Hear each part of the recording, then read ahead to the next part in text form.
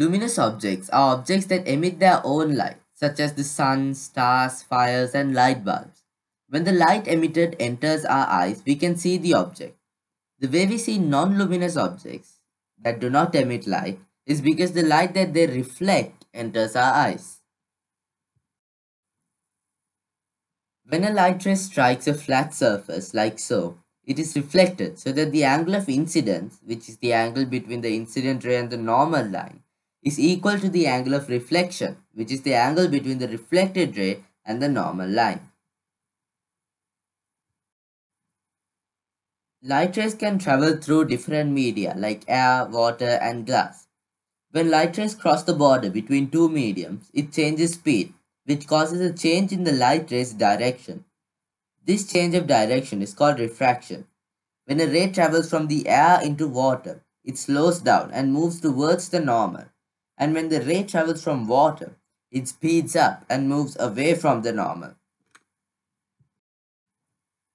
Refractive index is the amount that different materials can bend rays of light. Glass index is about 1.5. Water's index is roughly 1.3. This means that glass would bend the light ray more than water.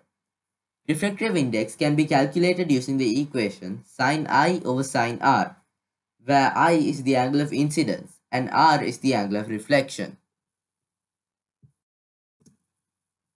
When a light ray is refracted, there is a small amount that is reflected as well. But as the angle of incidence increases, the angle of refraction also increases until it reaches the critical angle. When the critical angle is reached, the angle of refraction would be 90 degrees. When the angle of incidence is larger than the critical angle, all the light is reflected. None is refracted. We call this total internal reflection. Sounds are caused by vibrating objects.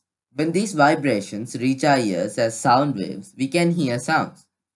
Sound waves, just like all other waves, can be reflected. Just like light waves, when sound waves are reflected, the angle of incidence is equal to the angle of reflection. The reflection of sound waves are used by ships to discover the depth of the water beneath them. Sound waves can be refracted as well. You can't see this, but you can hear it. For example, when you stand at the edge of a lake, you can very clearly hear the sounds due to refraction.